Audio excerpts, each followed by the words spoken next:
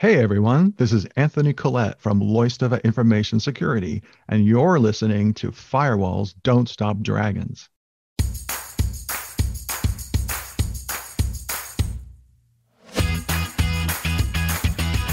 Hello everybody, welcome back to Firewalls Don't Stop Dragons. I'm your host, Kerry Parker.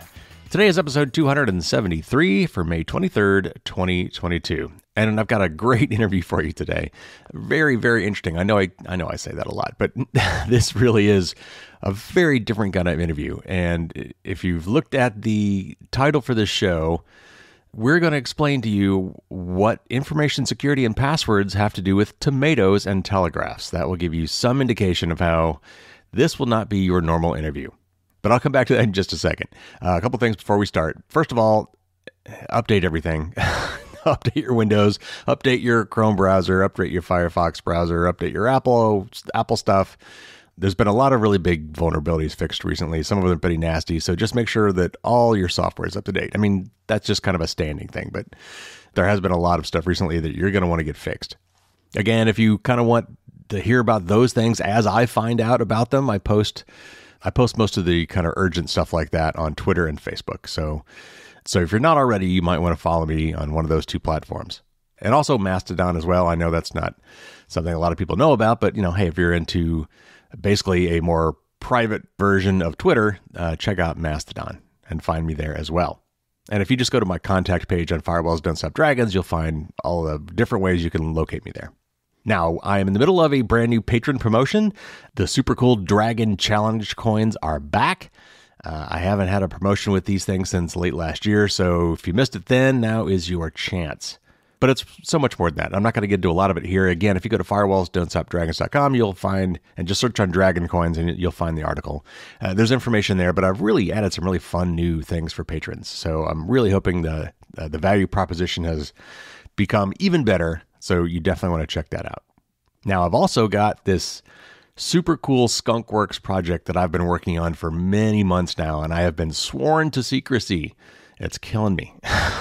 But you can get a little taste of what's coming up by looking in the show notes. There's a link to a Twitter post from one of my collaborators about the Amulet of Entropy. That is going to be really cool. We'll be teasing more of that and officially releasing it in the coming, let's just say this summer. But if you want to get a little teaser, look in the show notes for a link to that. All right, so this interview, I'm going to be talking today with Anthony Collette from a company called Loistava, and they are putting together some cybersecurity products that are trying to kind of bridge the gap between the dry, technical, boring, nothing I want to think about cybersecurity realm stuff and bring that to the masses. Honestly, the same thing I'm doing. I'm trying to relate these things in a way that everybody can understand and appreciate, and they've got a unique kind of approach to that, and we're going to talk a little bit about that today. But what we're really kind of talk about today is how they came upon this idea for this product they're going to be creating, and perhaps other products as well, that kind of bridge the gap between the highly technical, dry world of cybersecurity and the reality that we, as a society and as a people, need to understand some very basics of these things. And so how do we do that? How do we bring that to the masses? So anyway, we're going to talk about that. But along the way, he's going to explain some really interesting histories that about tomatoes and telegraphs that I will bet you have never heard of before. Along the way, we're going to talk about things like, how do people choose their passwords? It's not as random as you might think. And there's actually a lot of psychology behind the way people choose their passwords when they're not using a password manager and they have to come up with something that they're going to remember. It's not just simple. It turns out that there is some kind of emotional reasons behind what people choose as their passwords. We're going to talk about whether or not you should be changing your passwords. Of course, we're going to talk about why you should be using a password manager. And we're even going to learn about something called a one-time pad, which again is kind of a dry cybersecurity subject, but we're going to explain it in just a fascinating way with some interesting history going all the way back to the 1800s. So with that as your teaser, let's get into our interview today with Anthony Collette.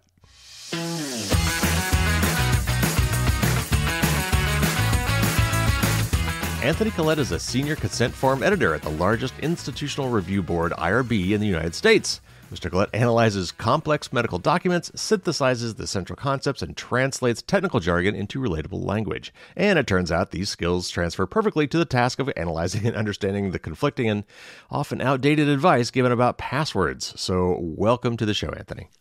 Hey, thanks, Carrie. It's great to be here. We've had some really interesting discussions already via email, and I can't wait to get into some of that stuff here. But I really like, the fact that you take things from a very different perspective. When we were talking about some of these things via email, I couldn't help but think of the book Freakonomics. Have you ever read that book? It's been a long time ago, but yeah, I've read it. Me too, yeah. But what I loved about that book was it always, had some very different perspectives on maybe some everyday things. And so I think the audience is really going to like this. Let's start off by having you explain what you do for medical studies and then help us understand, how that translates into what you're doing with Loistava. Great, sure. People often ask me, what's an institutional review board? It's kind of an unusual thing. And basically, if you want to do medical research on a human being, you have to outsource some of the decision making to an institutional review board. So an IRB is going to review. They're going to approve, maybe they're going to modify the research project. They could even reject it and not give permission to do it. And then they continue to monitor and review the research project as it progresses. So there's going to be some sort of risk-benefit analysis they're going to do and decide if the research should be conducted. And basically the federal government has decided that some disinterested third party should make some of those decisions. So that's what IRBs do. Okay. And then one of the big issues about research with humans is if you're going to involve a human, you need to get their consent, and they need to be fully informed about what they're signing up for. And so makes sense. One of the ways that happens is through this consent form, which is supposed to be like a surprise-free zone. You should give this potential participant everything they need to know in advance about what's going to happen so that there won't be any mistakes.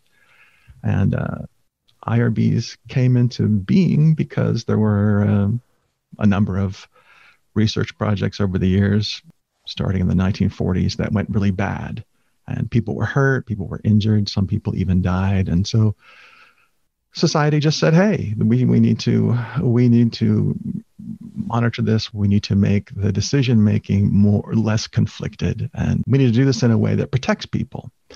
And of course, the past 2 years we've had quite the adventure with COVID, I'll bet. And tons of medical research around COVID. In fact, just the IRB that I work with, we've reviewed over 1,000 COVID research studies. So it's been an adventure. But that's what an IRB is. So that's what I do.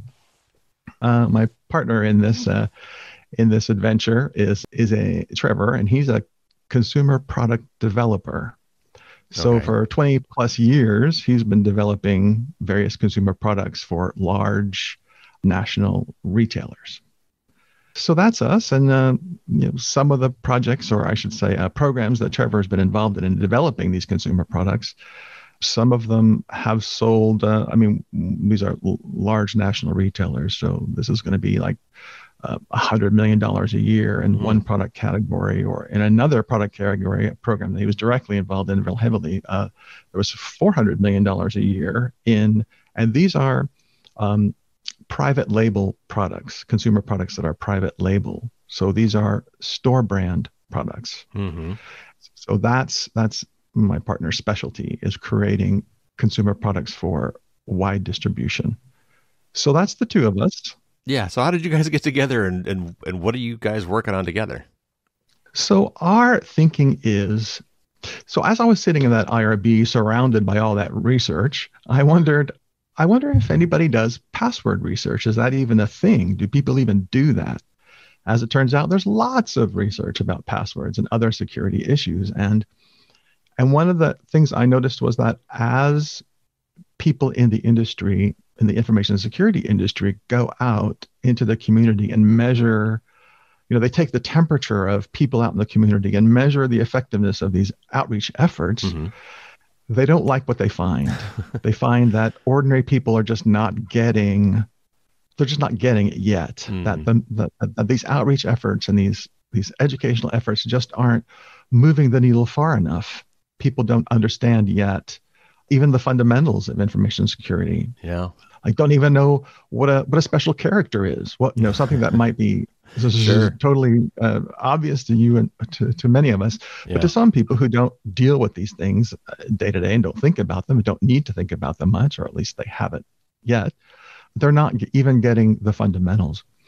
And so our thinking there is that there's something missing in this dynamic. There's all of this awesome advice that's being given, but giving advice by itself doesn't seem to be moving the needle well enough.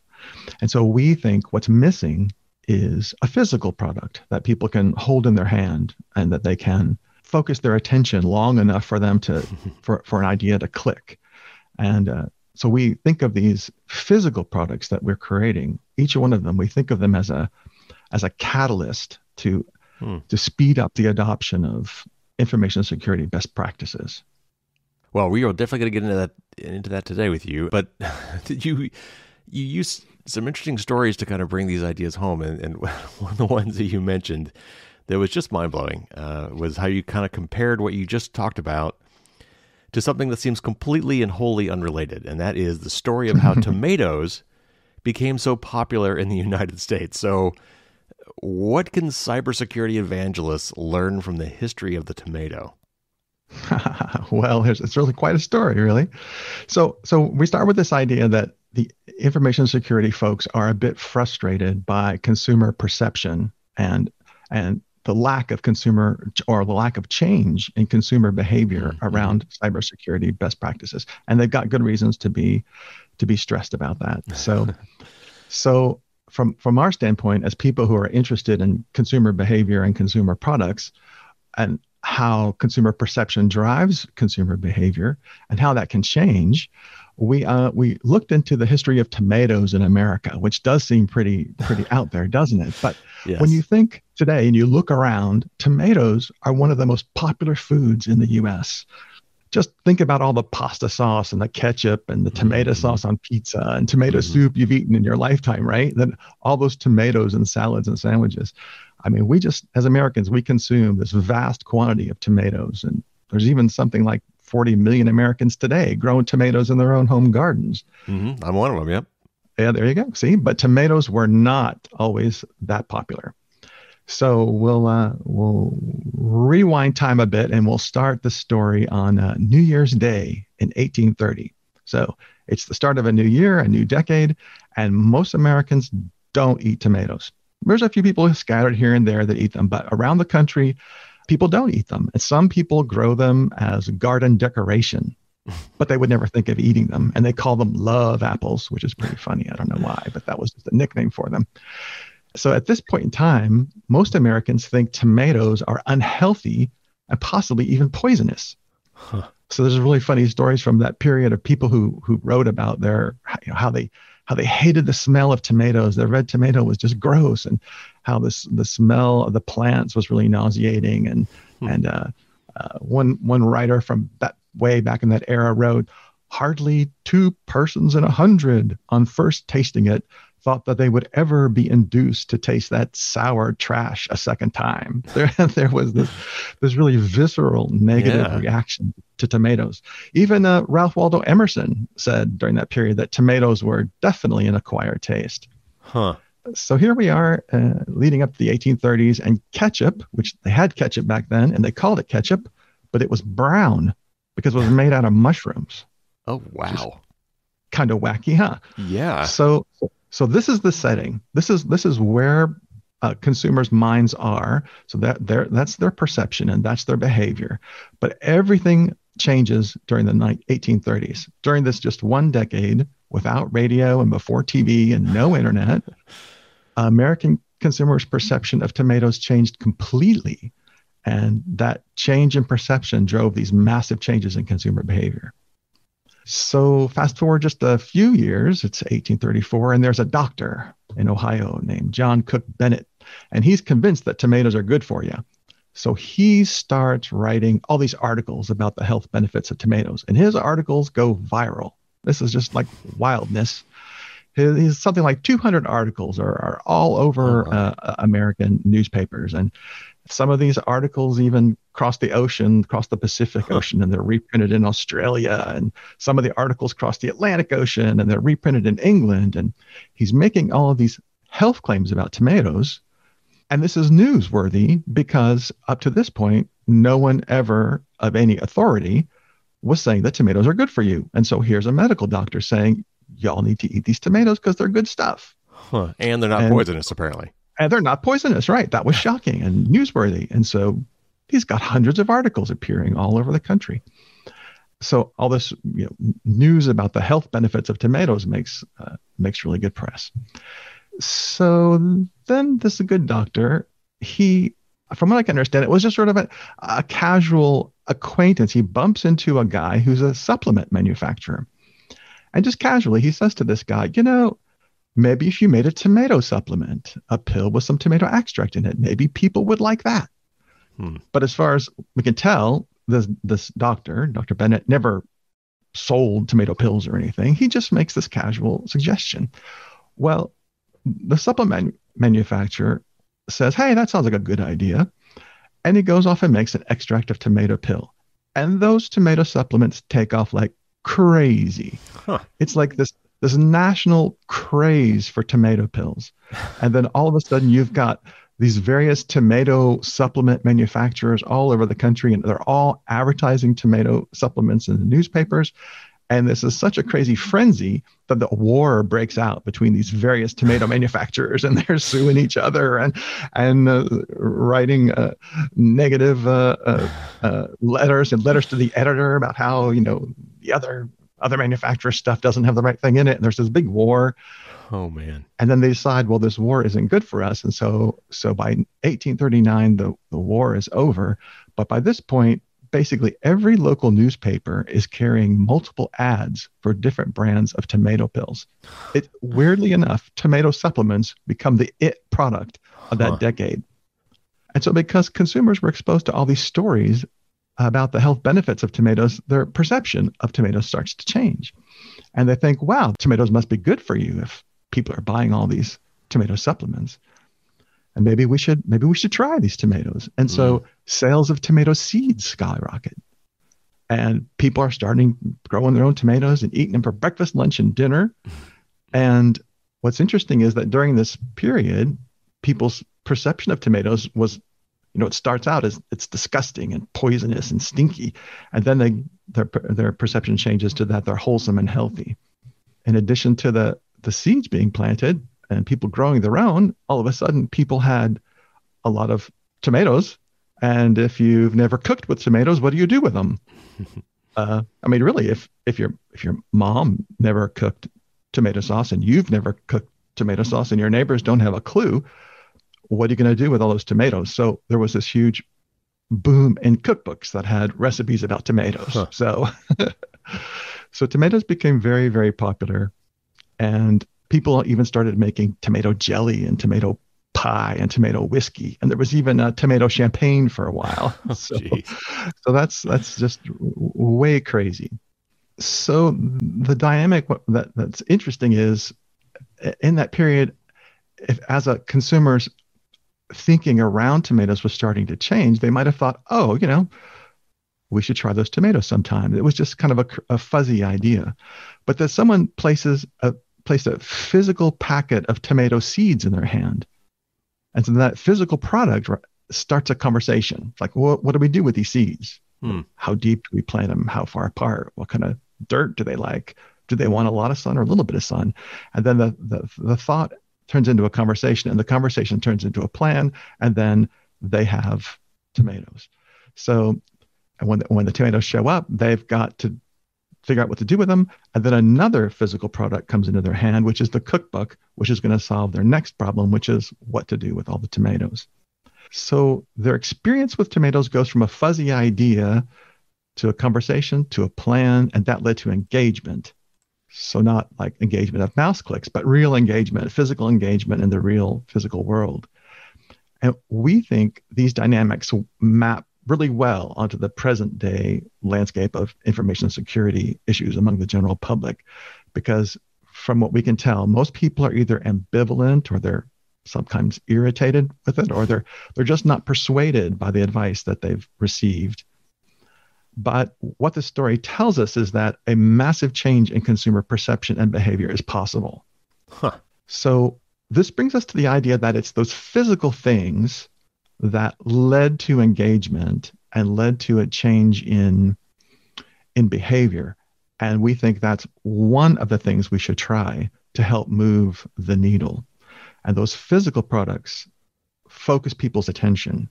And that's what we would like to do with these physical products we're making for information security, to make things that are physical, that are colorful, that are attractive, that act as a catalyst to speed up the adoption of cybersecurity best practices. All right. So that dynamic is possible today, and we think that's the point of using physical information security products. Okay, so I mean, passwords today, I mean, have got to be the bane of our modern digital existence. Oh, yeah. I mean, we all hate them, and it turns out we're all also pretty bad at creating good ones. Why do people insist on choosing such horrible passwords? Wow, it's something, isn't it? Mm-hmm. I think the dynamic for a lot of people is they're using the internet, they're on a website doing what they want to do when they want to do it, and then they're interrupted. So number one, I think people don't like to be interrupted. Mm-hmm. So they're being interrupted, and then they're being asked to do something they don't want to do, which is create another password. Long before passwords started, we already knew about human behavior, two things at least. We knew humans don't like to be interrupted, and we knew most humans don't enjoy memorization tasks. And so we're already, two strikes, because we've interrupted someone, and then we've asked them to do something they don't want to do, and then we're asking them to memorize this thing they've made. And all of that just doesn't work well with human behavior. We understand humans enough to know that people don't like that. So to make it easier, people just default to using the same passwords over and over again on different sites, which is now a really bad idea. It was never a good idea, but now it's even more troubling. And it's just, how is it possible, if you have 100 online accounts, how can you make 100 strong passwords and memorize them all? You just can't. Right. It's just not possible. So it's not a surprise that people have thrown their hands up and given up on this. I mean, we've asked people to do an impossible thing. Right. And one way of looking at it is to say, we've asked people to do something that's impossible. They've recognized it's impossible. So in a way, they've sort of passed the sanity test. And they've said, heck no, this is not possible. I can't do it. I throw my hands up and I give up. I think that's one reason that people use bad passwords. Well, you also pointed me to an interesting article from the New York Times, I think it was, about like something I never really considered, honestly, is the emotional or maybe psychological aspects to how people choose their passwords. Tell us a little bit more about what they found there. Yeah, that was a New York Times Magazine did a really excellent story and a video to go with it called The Secret Life of Passwords. And maybe we can provide links to your listeners in the show notes. I'm pretty sure that the article itself is behind a paywall, but the video that goes with it, there's a short, cool video. I think it's available to everybody. But this was something about passwords. I had no clue that people were like imbuing their passwords with such emotion, because people were using the passwords as a motivational mantra, or a swipe at the boss, or like a hidden shrine to a lost love, or an inside joke. It really surprised me that people were using passwords sort of like a tattoo. That it was like a private thing that was sort of intimate and compact and expressive. And the article talked about a former prisoner who used their identification number as a password. It was like a daily reminder not to go back. And someone who lost a baby before it was born and included that as a password, as a way to keep that lost baby part of their life. Yeah, that's fascinating. Yeah, it's just ways to use passwords that it never occurred to me that people would do that. And yet, after I read the article, I totally understood. It's like, yeah, I've seen that before. What I've talk to people about their passwords and what they should be doing with passwords, and they tell me their passwords, that's why they pick their anniversary or their kids' birthdays or their grandkids' birthdays. Or it's not just because it's easy to remember, but it actually has an emotional bond for them. Right. An emotional bond. And it's never there. And when I was reading some of that password research, there's something called associative passwords that were quite a thing once upon a time. And that's where you intentionally associate, you include something in your password to intentionally associate it to yourself, or maybe to the website you're using it on, or to the industry that the website is a part of. And you're adding this association to the password to make it easier for you to remember, which made sense back when we were trying to memorize all of our passwords. We kind of avoid that now to the best we can. But yeah, it is interesting that people do add these things into their passwords, either as a reminder to themselves or as a way to memorialize someone that they care about or someone they lost. So obviously at this point, we know, or certainly I would hope my audience knows, because I've been beating this drum for a long time, is that your passwords aren't supposed to be guessable, which means that everything we just talked about is anathema in terms of how you choose your password. So given all that, how should we be choosing our passwords? And then you talked about how we manage them all. How are we supposed to manage all these passwords? Well, the way we look at it, the best thing for most people, the best thing for most consumers would be to use a diceware passphrase to lock their phones, their tablets, their desktop computers. And then the passwords you use for every site, those are best to be in a password manager of some type. So some people use the password managers that are built into their browsers. That's very popular. Some people use password managers that are standalone and separate applications. And certainly the standalone, the password manager applications that are built just for that, the consumer is certainly going to get more flexibility, more features. They're going to be able to use them across different operating systems and different endpoints. So a password manager that's built to be a password manager is going to give the consumer more options. But it may be that the password manager that's built into the browser may be easier to use.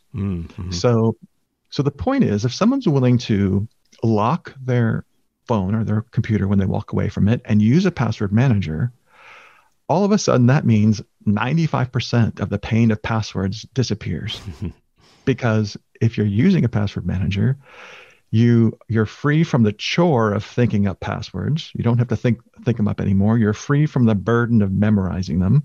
You don't have to worry about forgetting them. You don't have the bother of typing them, and you're free from the hassle of frequently resetting passwords that you've forgotten.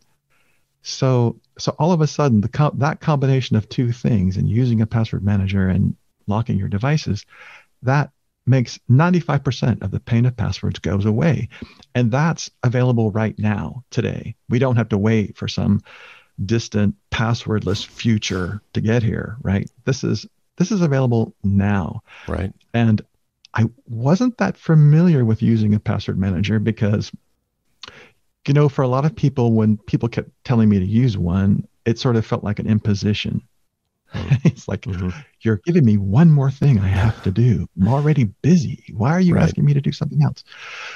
So it took a while for me to get around to trying one. And then when I tried it, it was just so good. It was startling. It was like, wow, this is awesome. Yeah. Oh yeah. It makes a huge difference. A huge difference. And so that's what we think, looking at the present landscape, that's what we think most people should do, is just don't worry about memorizing. You don't even have to memorize your passwords anymore.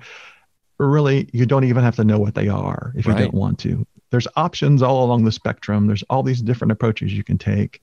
It's totally cool to write down and securely store some passwords if that's what you want to do. But using a password manager is just awesome. It's this super effective, elegant solution to a big, gnarly problem. So you mentioned at the beginning, though, even with a password manager, you need to at least know and memorize one password, and that is the password manager vault password. So what's your recommendation for coming up with a secure way of generating the vault password? Sure. So that would be, depending on how you're doing things, you have however you unlock your computer, and then for the passphrase to unlock your vault manager, your password manager, should be something between 4 and 6 words, and those words should be chosen randomly. And we think Diceware is a great way to do this. Diceware is an awesome technology. It's been around for 20 something years, 25 plus years. It's evolved a little bit over the years, but basically you just roll these standard dice, 5 of them, and you come up with these 5-digit numbers, and you look them up in the Diceware book, and you use this really super simple method to choose these 4 to 6 random words. And that's the point, is the words should be chosen at random. Yeah. And then you get this interesting phrase of words, and you use that to unlock your password manager. For the folks who are using, let's say, a Chromebook, this Diceware passphrase would be their password for their Google account. So you unlock your Chromebook with one passphrase, and that is how you manage the built-in password manager there. If that's your approach, if you're using a Chromebook, which is really quite popular now. So that's what we think is the best way to come up with a passphrase that you can then unlock your devices. All right. Well, you mentioned a little bit ago about changing your passwords periodically. And this has been a subject of debate for some years. And there was a famous story of a guy, I think it was at NIST, the U.S. government, who I think kind of, without thinking about it much, threw this into like the NIST guidelines for passwords that became something of a legend for many years, because now everybody says, oh, it's right there, we must do it. And then I think even he years later basically recanted and said, that was dumb, I didn't need to do that. but there are, and we've talked about this a little bit, there are cases where you might want to consider this. So talk to us a little bit about what is the real strategy around whether or not I should be changing passwords, and if so, how often? Well, yeah, well, most people, for most people, we change our underwear every day, but you wouldn't want to change your passwords every day, right? So when do you change your passwords? I think the advice is mostly coalescing around the idea that you really don't want to change your passwords unless there's a good reason to change them. Mm-hmm. In the past, especially in corporate settings, we were forcing people to change passwords. Well, that was also very irritating, because you're doing something, you're doing your job, and then you're being interrupted and forced to make a new password. And so it was really common for people to make a tiny little change that really didn't improve security at all. They might increment, they might put a 1 at the end of their password, and then when they're asked to change it, they might change it to 2. Right, they might increment up something like that. And these things just didn't increase security, forcing these password changes on people. And so now I think the best advice we're getting is that you should change your passwords when there's a real reason to change them. Yeah. I mean, if you decide you simply want to change your password, that's fine. As long as you end up with a really strong password at the end, that's fine. But when should you change them? Really, if you notice that a website is publicly letting the world know that there's been a problem there, that there's been a breach of some kind, when that website gives an all clear one way or another, then you could go in and change your password. If you think someone has simply become aware of a password, or you've left a password around, or something, or you notice something in particular that you think, one certain password has been compromised, of course, change it. But yeah, I think the best advice we're getting now is that forcing people to change their passwords didn't do us much good, and it's really not very, very helpful. I can think of at least one information security expert who recently recommended, even though it's kind of a pain, maybe we should change our passwords once a year, just in case there's been a breach that hasn't been reported and we don't know about yet. Right. So that could provide some usefulness, but yeah, I think changing passwords is not something we should do very often. All right. Well, another common security topic, and one that you and I have discussed a little bit in email in preparation for this, was the notion of end-to-end encryption. And it's still, the gold standard today for private and secure communications. Computers do a lot of fancy stuff under the covers today using public key crypto and, lots of fancy algorithms to keep our messages secret, which is great.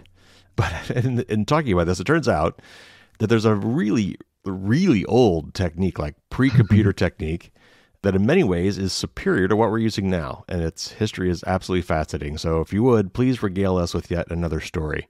What are we talking about here, and what's the history?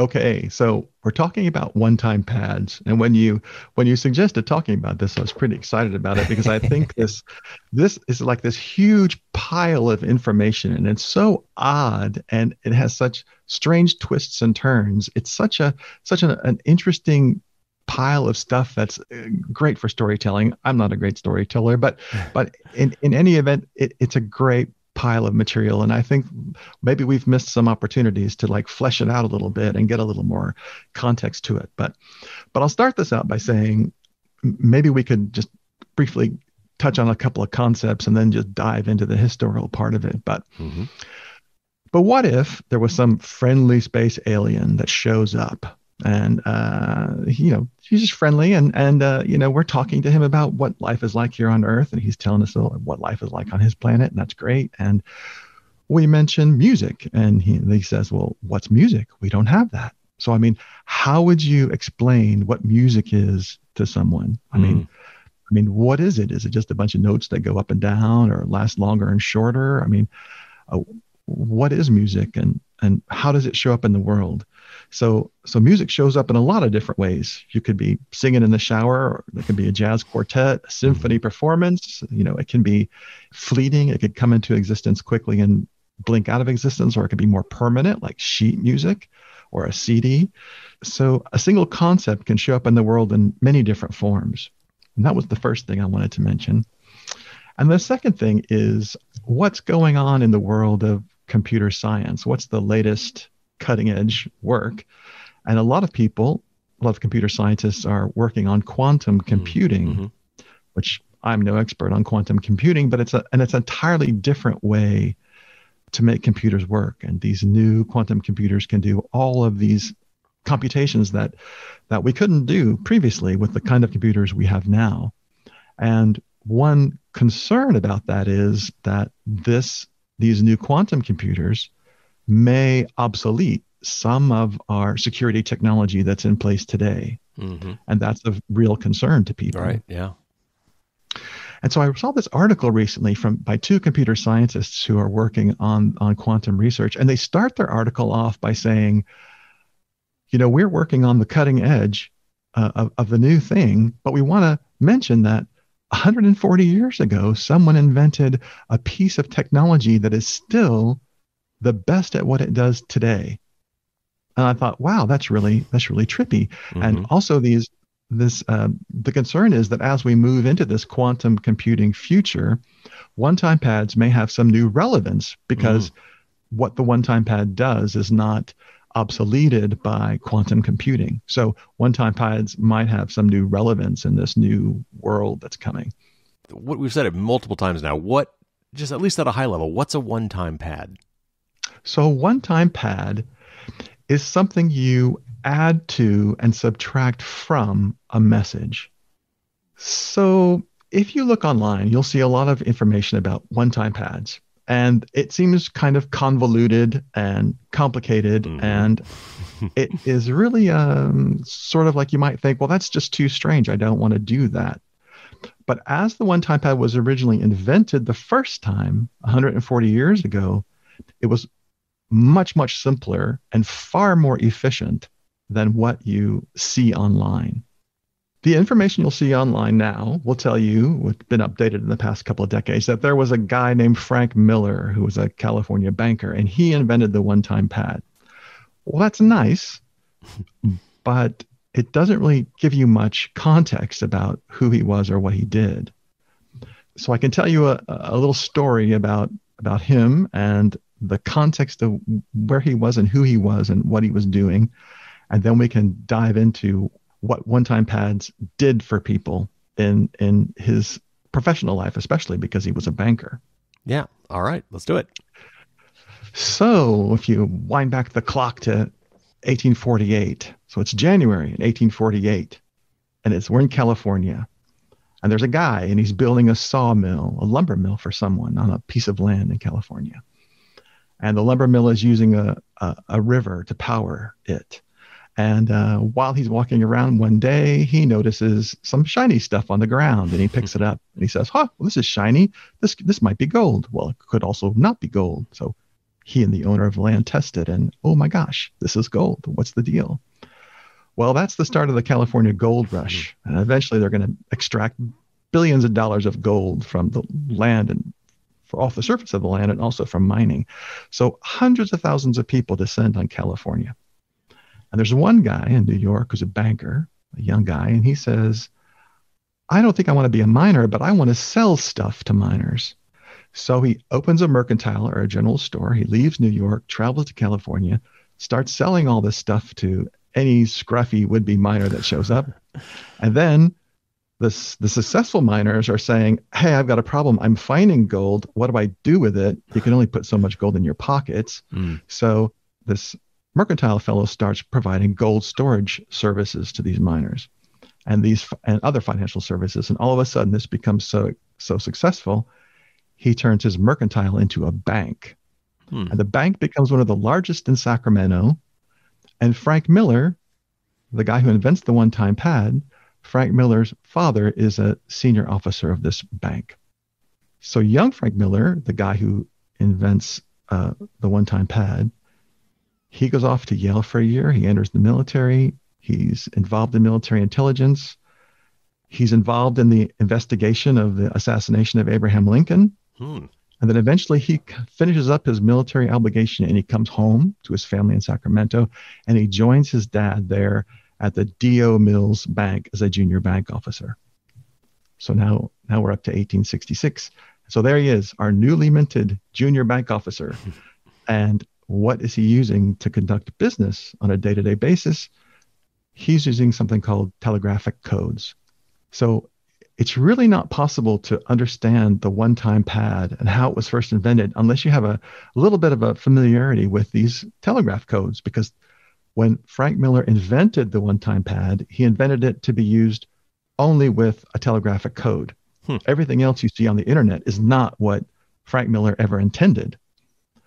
So there's a really great fellow named Stephen Bellevin from Columbia University. And so he's written pretty much the definitive article about telegraph codes, and we can probably give a link to that.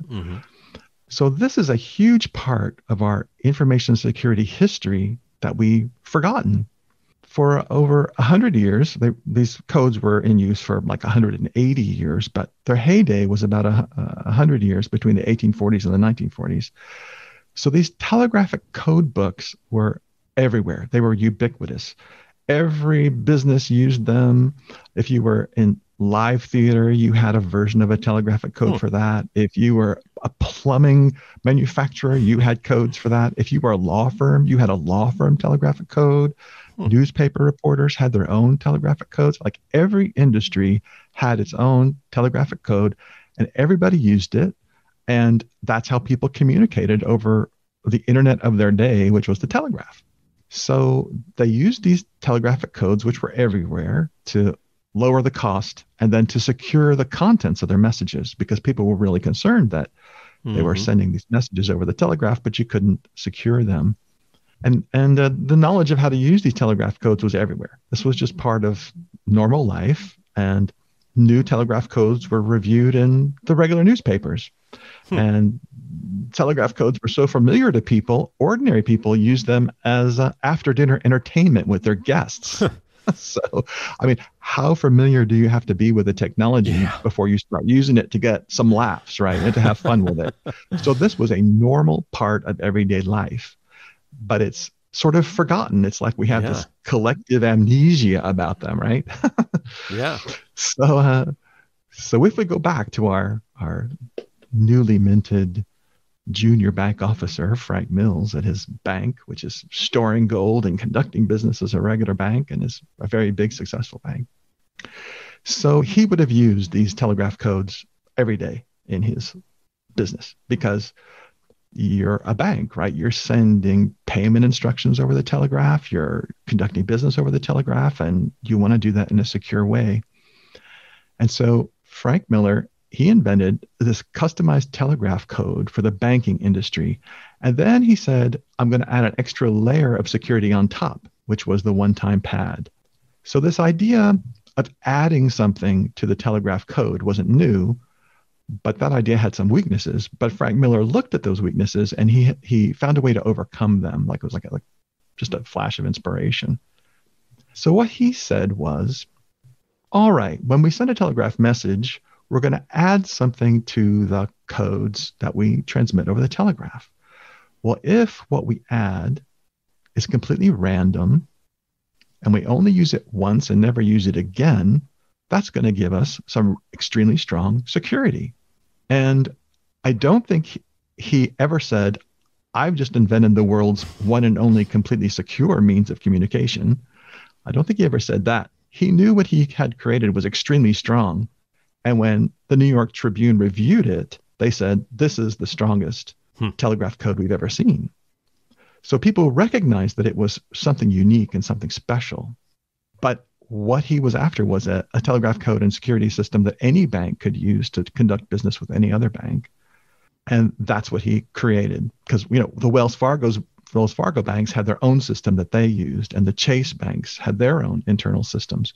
But he created the system that any independent bank could use to communicate with any other bank. And then he added this one-time pad to the top of it.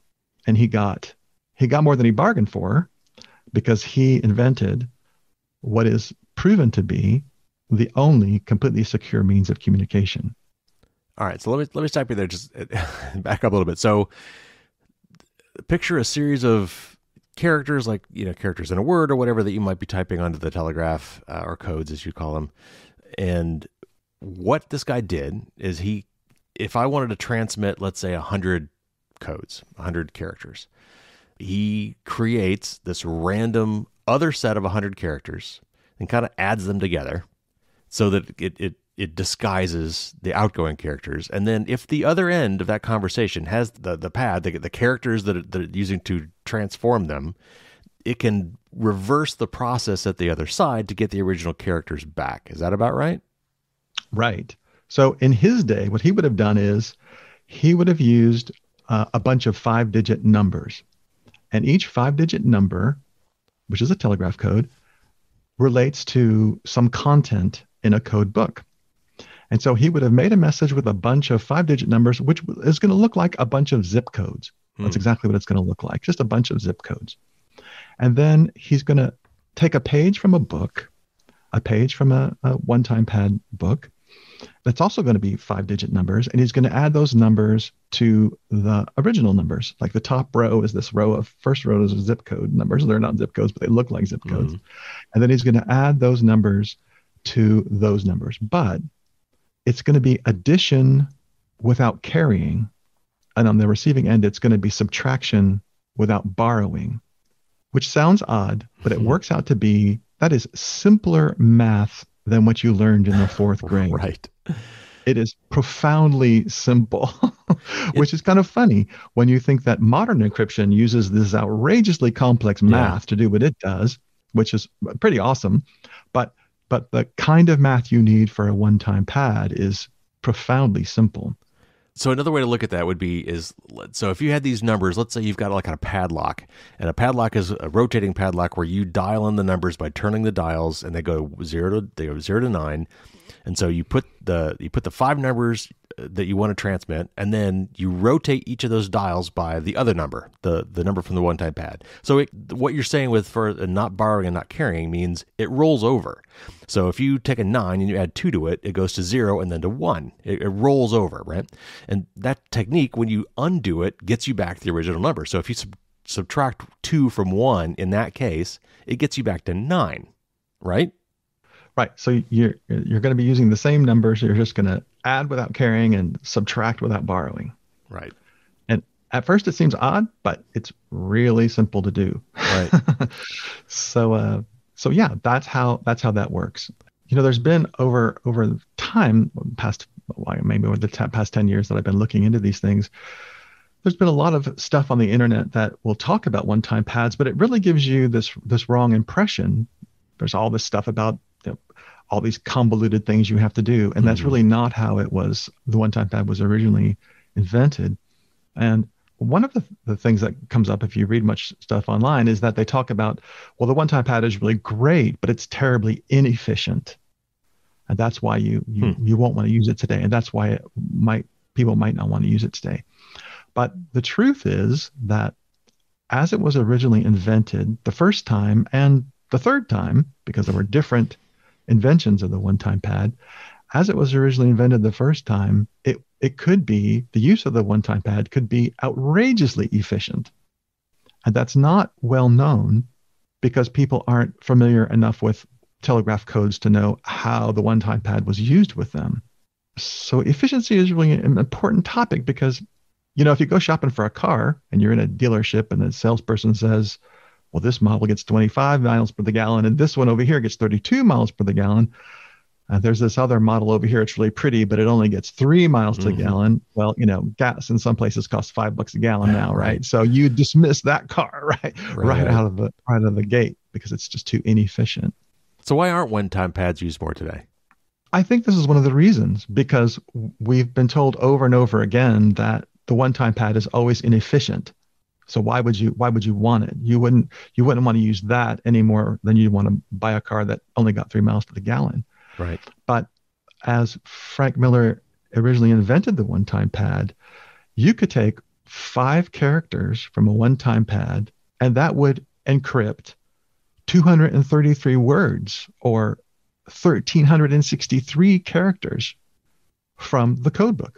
And that's an example of how efficient the use of a one-time pad could be when it was used with a codebook as it was originally intended.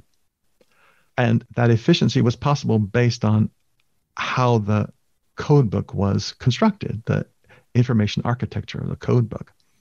So the point is, we've misunderstood how efficient the one-time pad could be if it was used the way it was originally meant to be used.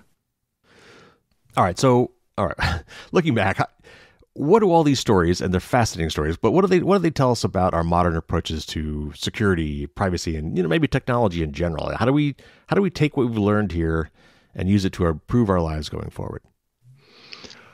Well, there's a lot to be learned from the history of what happened and what went down, and that can be useful for us. It can also be encouraging, like the story about the consumer behavior around tomatoes and how their consumers can change their thinking and then change their behavior.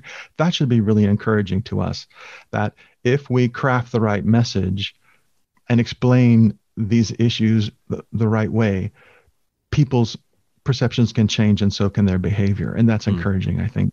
Mm-hmm.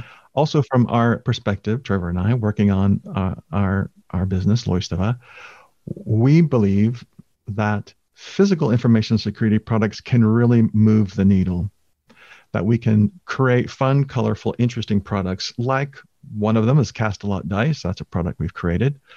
That these products, when they are placed in people's hands and people use them, it focuses their attention and helps them adopt cybersecurity best practices quicker.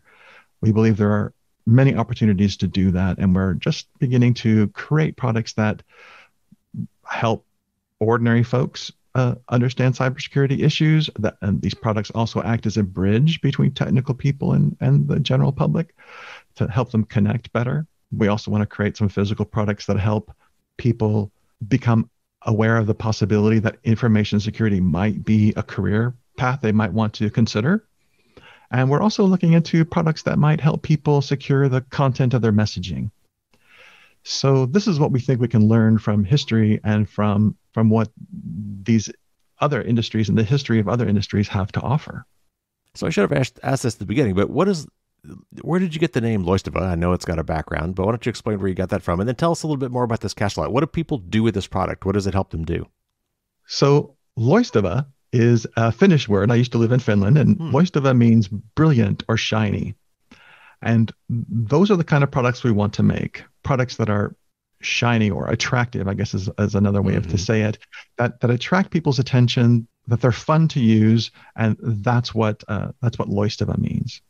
And so tell us how Cast a Lot works. Like what is it? What does this product look like? How do I use it? What is it? What is it good for? So Cast a Lot dice is a set of 14 large, specially designed dice. There's 4 uppercase letters, 4 lowercase letters, 4 numbers, and 2 special characters. So these are 2 special character dice. So when you roll these 14 large dice together, you get a 14 character, very extremely strong password. And we wanted to do this to show people physically what it means to create a strong password. And we think these kinds of passwords are some of the strongest you can make. And that's what Cast a Lot dice does. There are people who learn by hearing, and there are people who learn better by doing. And this is one way to encourage people to try something new and to think about it in a different way. So how can we get a hold of some of these dice? When will they be available, and how do we get one? Right. We're in the early stage of a crowdfunding campaign. And so probably by the late summer, our crowdfunding campaign will start, and people will be able to back the campaign and get their own set of Cast a Lot dice. Very, very cool. When that comes around, make sure you let me know when that is, and I'll be sure to tell the audience about it. Cool. I'll do it. Well, Anthony, thank you so much for coming on the show and telling us those really, really interesting stories. It's great to get that kind of historical perspective. It's not something that we often do, and I really enjoyed that. Oh, good. Well, thanks so much for having me. I really appreciate it.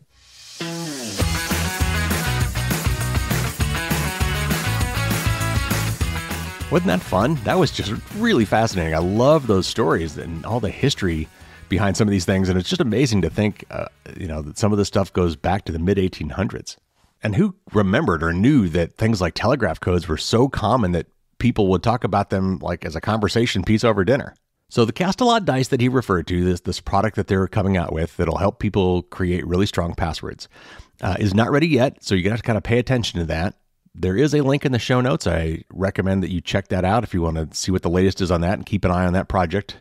It will be going into some sort of a Kickstarter campaign or something like that this summer, where you can kind of put your order in to get yourself a set of these dice. But in the meantime, if you want to kind of get a feel for what he means about generating passphrases, I created a site called d20key.com, d20key.com, where you can use D20 dice, hence the name. That's a 20-sided dice used in Dungeons & Dragons to generate passphrases. So it's a similar concept, just at a different angle. So if you want to kind of get a flavor for what these things are, what a Diceware password looks like, check that page out. And there's also some historical stuff there too. So while you're waiting for your Cast a Lot dice, you might want to give that a look just to familiarize yourself with what it means to generate a passphrase randomly. Anthony was kind enough to stay on for a little bit of bonus content, so my patrons will be getting that on their special private podcast on Thursday. We talked a little bit about some really cool internal NSA training documents on secure communications that were brought to light, not really through a Freedom of Information Act, but something kind of similar to that. And another product that he likes called Deflect, and it's spelled D-F-L-E-K-T, which is a Faraday cage. We'll talk a little bit about that, but if you want to check that out, there's a link in the show notes to that as well. All right, so the patron promotion with the super cool Dragon Challenge coins will be going on for another 3 weeks or so. Go to firewallsdon'tstopdragons.com or look in the show notes for a link to all the information about that. And we will be back to a new show next week. And until then, everybody, stay safe out there and don't get caught with your drawbridge down.